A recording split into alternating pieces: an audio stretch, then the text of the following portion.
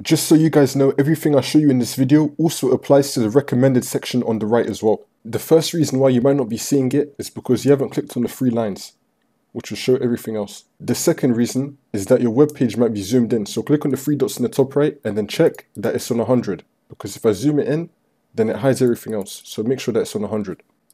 Also, make sure that you're signed in. For the next step, we're going to click on the 3 dots in the top right and then click on settings. Once we're on it, we're going to click on privacy and security, and then we're going to click on site settings. And then you're going to scroll down and click on third-party cookies. Then we're going to click on see all site data and permissions. And then you're going to clear it for YouTube. Click on clear. And then you want to restart your web browser and see if that works for you.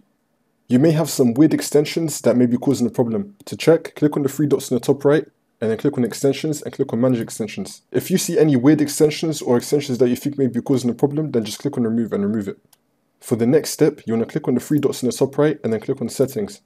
Then you want to click on privacy and security. And then you want to click on clear browsing data. And then make sure that cookies and cached images and files are selected and click on clear data. For the next step, we're going to click on the 3 dots in the top right and then click on settings.